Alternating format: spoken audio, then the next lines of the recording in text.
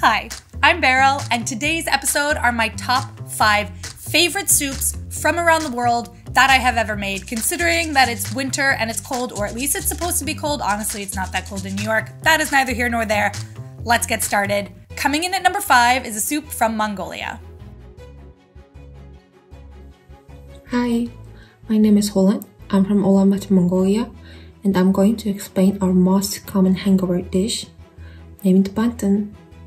Our favorite alcohol is beer, and in the countryside you will find mainly fermented maize milk, and it's called arak. Mostly there's like 2 kinds of people, instant ramen in the morning or bantan in the morning. That's the 2 main dishes for hangover for us. It's made of flour, mutton, salt, and some onions. Bantan, if you translate, it means mix up, mixture, or something mushy. So you can imagine what it would look like.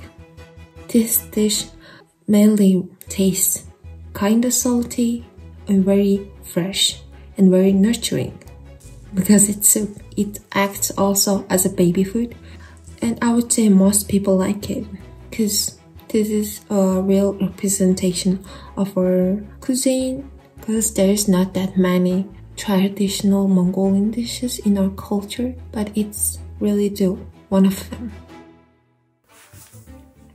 This intimidated me to make, but I think that it turned out quite well. I can't believe that I made a stock with bones.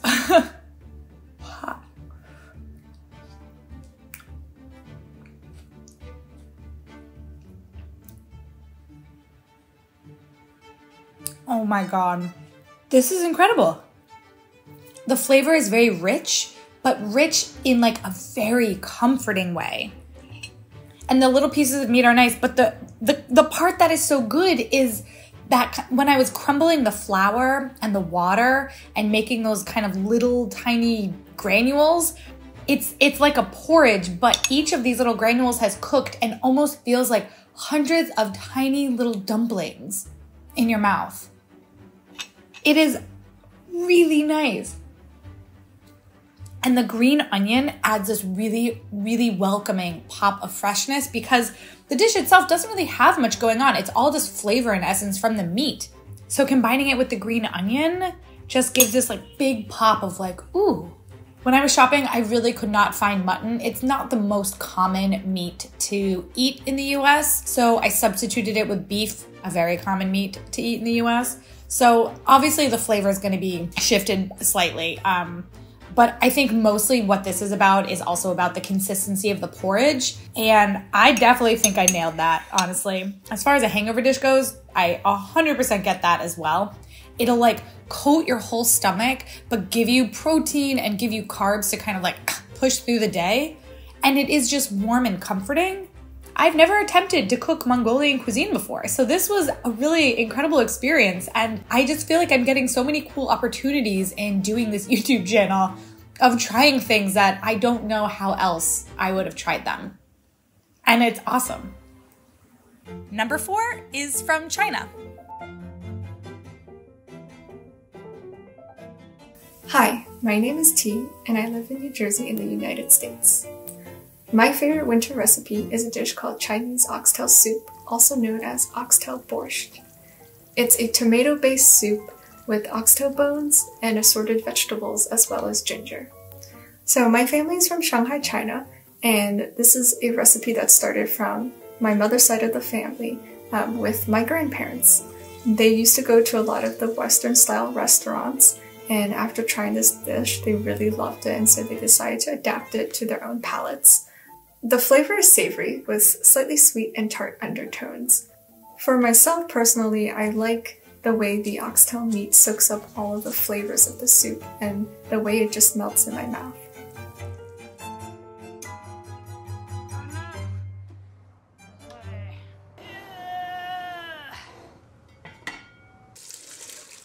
I used to have this dish a lot during long winter weekends or during the holidays, like the reflective and melancholic sort of beauty that comes with winter. And I really enjoy those cozy days that you spend with the friends. You just have something warm. This is a dish that becomes more of a simple joy. with a sense of comfort that it's okay to take a pause and to just breathe. Something that's been a constant throughout my life, and I can't imagine, not having this dish. Something that I'm definitely going to be passing on to my children.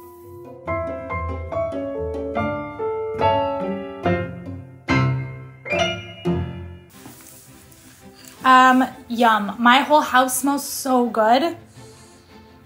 I feel like oxtails, either you really, really like them or you don't realize how good they are. Honestly, there was a time when oxtails, you literally, you could get them for free. But then people realized that they were delicious. Ooh. Oh my God. Ooh, the ginger is so good. Oh my God. The broth is just rich and absolutely delicious. This might be one of my new favorite soups. And you just have to make it all in one pot. I mean, the first pot that I made it in, obviously it was too small, so we had to go bigger.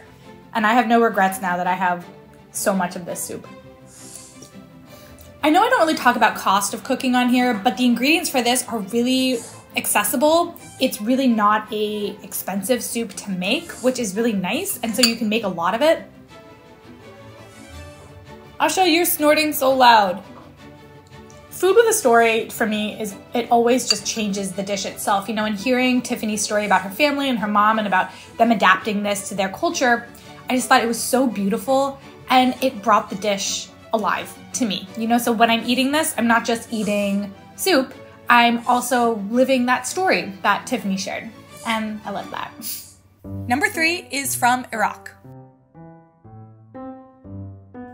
Hi, my name is Ali, and I'm originally from Iraq, but I live in Scotland. My absolute favourite thing to enjoy on a rainy day is a Middle Eastern lentil soup called sherbet hadis. It has turmeric, which gives it a vibrant colour, and along with various aromatic spices. It's simple in ingredients, but complex in its taste. The flavour is rich and mellow, and the texture is creamy and velvety. I usually top mine with a drizzle of olive oil, some cracked black pepper, and a squeeze of lemon. Sherbet hadis is well known by the people of the Middle East. The history of sherbet hadis originates in Tel Abu Huraira in Syria, where it started off as just water and lentils. 8,000 years later, it is still beloved in the same region of the world. The soup is perfect for a rainy day, as it is the definition of comfort food, and a warm bowl of soup is all you would want on a miserable day, as it is heartwarming and soothing. Rainy days don't bother me much because it basically rains in Scotland every other day, but this dish in particular makes every day better. I hope you like it. Okay, lentil soup, and honestly, I love lentil soup. I feel like when I was a kid, I didn't like lentil soup because I always associated it with dark lentils, but I love yellow lentils.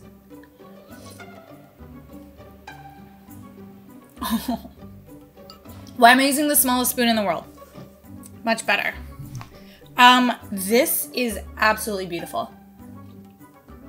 It is lemony, and so it feels very fresh, but it's warm. Very nice. It's kind of similar to Indian dal, only when I make dal, I cook it with water, and cooking this with chicken broth, or if you wanted to make a vegetarian vegetable broth, definitely gives it a richness of flavor. Honestly though, it's the lemon and cracked pepper that really is making this 100. It's so good, and this was so easy. 100% going into my rotation. This is so good. This is so good. Also, non-related. Do we need to talk about these? Yes, we do. I'll show a close-up of them. I'm pretty obsessed. They are my new favorite earrings and I want to wear them all the time. Any other Adventure Time fans? Because I'm casually a huge fan. I feel like lentils are one of those things that everybody has their own versions of. And even though I don't know how many ways you can dress a horse, aka a lentil, to make them super different, I feel like I just love all the iterations. Okay, next dish. Number 2 is from Brazil.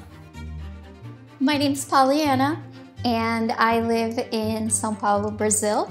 Here in Brazil, it really depends sort of on what part of the country you're from when it comes to having some sort of sick food, but it's usually some sort of soup. I actually thought of one of the soups that's in a cookbook that I'm writing. It's about Brazilian foods and foods from different parts of the country. This is a soup that's called caldo de ovos. It's an egg soup from the state of Maranhão, which is in the northeast. This is a sort of soup that you'll actually find in any little bar in the capital city of São Luís. It's been said to also be good for hangovers, so I guess it's also good for that kind of sick. It has a lot of the ingredients that you would assume that a sick food sort of has, right? At least for me. So like there's the egg that I'm used to from my own upbringing. This has cassava flour. So at the very end of the preparation for the soup, you pour in some cassava flour to thicken it a little bit, and cassava has a little bit of acidity with lime and tomato. Cassava flour will give it that sustenance that you need when you don't feel like getting out of bed. Okay, I have the beef and egg soup from Brazil, and honestly, my kitchen smells so good. It kind of smells like chili. Oh my God. This is so good. It tastes like, honestly, it tastes like tangy chili. I have a yolk. Whoa. It's like springy. Huh. That's cool. So I was supposed to use cassava flour. I could not find it. I was texting with Polly.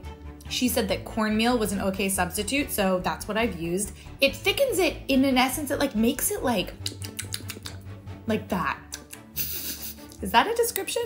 Fun fact, I actually know Polyana from high school. We were friends. So I reached out to her because I know that she was making a cookbook, and I asked if she would submit a recipe from Brazil for it. And, you know, hi.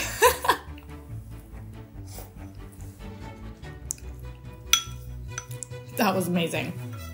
I recommend this. And my number one favorite soup that I have made is from Sierra Leone.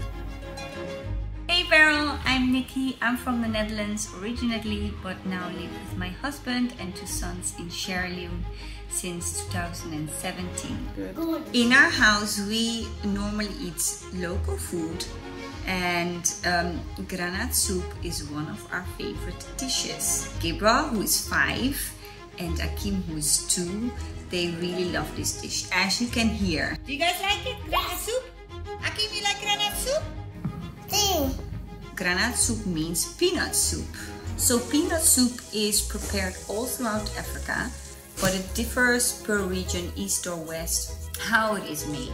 We love it a bit spicy in this West African region, and with a blend of tomatoes. My husband, he is a Fulani, one of the 16 ethnic groups, and this is one of their main dishes called mafetiga.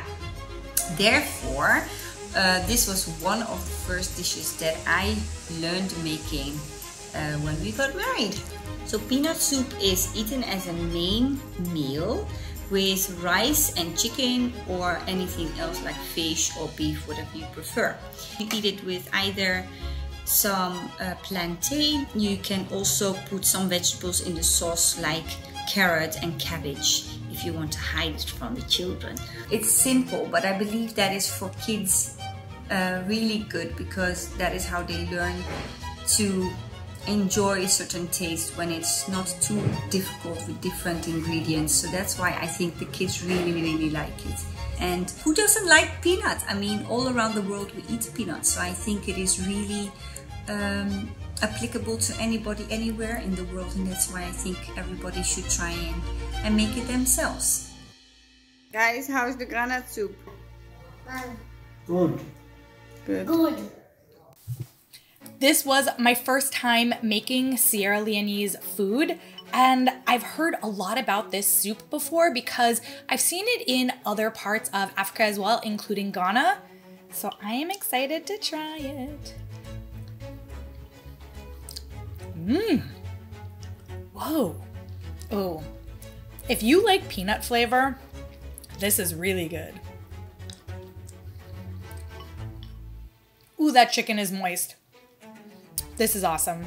I was a little bit nervous when I started cooking it because the color did not look right immediately. Definitely trust the process. The peanut butter added a lot of color, as did the stock when I added that in. I mean, I think it looks really good. You know, the base of this is pretty basic ingredients, but it feels so robust. Like, it feels like a complicated dish. I'm very surprised by it. I really like it.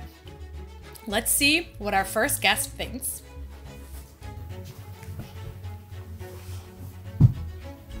My name is Casey and I am 5. I'm gonna give you a new dish to try. So Casey, you know that this dish has peanut butter in it. What do you think about peanut butter in a dish? Weird. Do you think it's weird? Are you ready to try it though? And funny. Yes.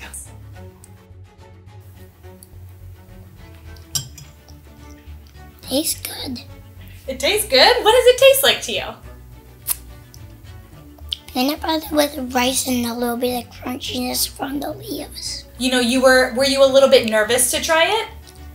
Yes. But now, how do you feel? Like it's really yummy. Do you think other kids would like this? Yes, I think they would love it. Do you want to have another bite? Okay, yeah.